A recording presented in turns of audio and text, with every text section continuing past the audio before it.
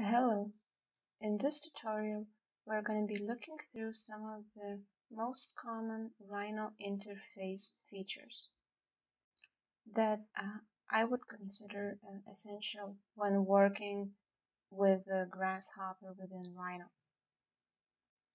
So as you open Rhino, by default you would see 4 viewports. You can activate them by selecting the name of the viewport, and if you double click the name of the viewport on the left upper corner of the active window, you can maximize the view.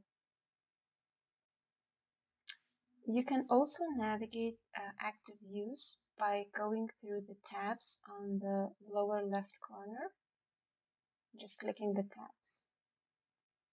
So let's stick with the perspective view and let's have a look at the toolbar palettes, or this toolbar on top of the viewport. So under the standard tab, you would see some standard options or tools, and also you would see this tools for manipulating the view. And what I would like to do now is to introduce you to some of the shortcuts for manipulating the viewport within Rhino. So if you want to move the view around or pan the view, you could use hold shift and right click, and then you are able to pan the view. In order to rotate the view, you can use just a right click, so mouse right click, and you can rotate. One of my favorite viewport manipulation tools is Zoom Dynamics, and shortcut for the Zoom Dynamics is Control and right click, and then just move your mouse in and out to zoom in or out. And for the simple zoom, you would just use a mouse wheel, so scroll the wheel. In the lower left or the lower toolbar, you can see the snap options. So for precision drawings and modeling, you can choose snap options.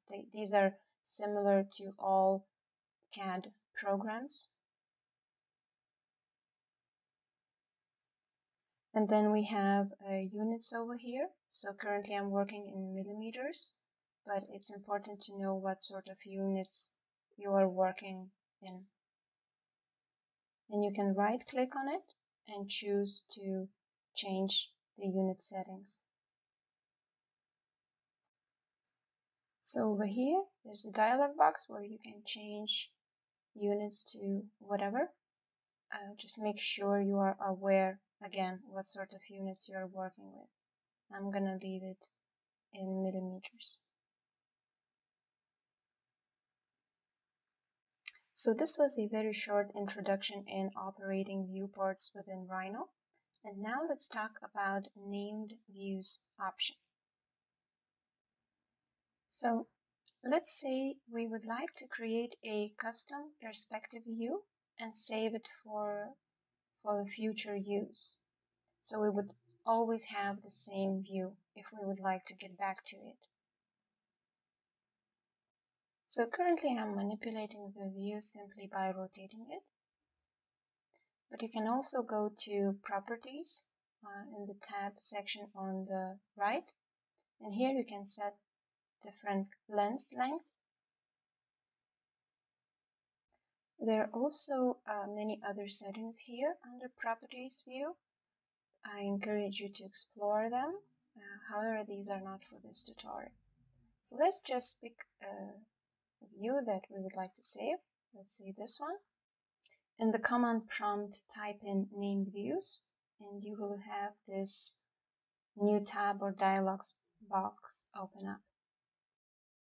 So here you will be able later to see the list, a thumbnail list of your named views. Currently, we have none. You can also access named views tab by clicking on the options icon here on your right. But I usually like to keep this tab separately over here. So now let's choose Save Named View. So let's just click on the floppy disk icon, and then dialog box opens and asks you to name the view. So we just type in the name, and we have this view saved. So if I now manipulate the viewport somehow, change lens length, then save the second view, again type a new name, and we have now two named views. And by double clicking on the thumbnails, I can shuffle through these views quite easily. You can also navigate through these views in the bottom left, so where we have active viewport views.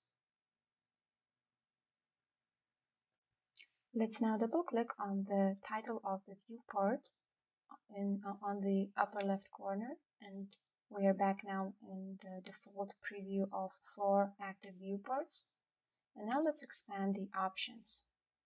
You expand it by clicking on the downward pointing small arrow. And here we have an option to set a view, and next to and here are our newly created named views, but I can also choose other views such as isometric and also top, bottom, perspective, but also our custom views. Okay, so this is it for this tutorial. I will see you in the next one.